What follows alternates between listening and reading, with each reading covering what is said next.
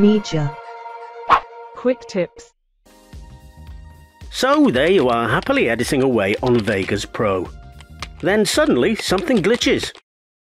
You tentatively tap a few keys in an attempt to remedy the situation.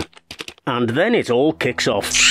And although you don't know what you've done, you do know that everything has suddenly turned to blancmange, and Vegas has melted. No preview, no trimmer, no panels, nothing. Well, don't panic, my friend. There is an easy way to reset Vegas Pro back to its factory settings.